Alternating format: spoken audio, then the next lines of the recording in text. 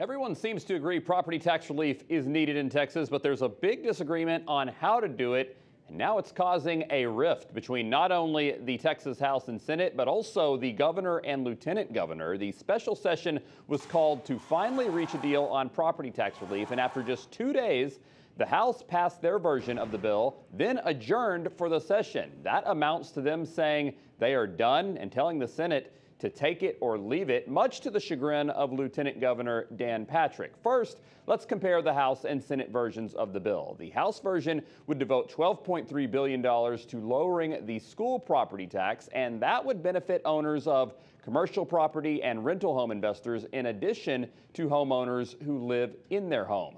The Senate version would take $12.1 billion and increase the homestead exemption to $100,000. This proposal would concentrate most of the benefit on homeowners, more so than businesses and investors. Governor Greg Abbott has picked a side, and he supports the House version, saying it's the only chamber that passed a tax cut bill germane to the special session, and he looks forward to signing it. That did not sit well with Dan Patrick, who presides over the Senate. He tweeted a lengthy statement last night saying Abbott is misinformed about the roles of the branches of government.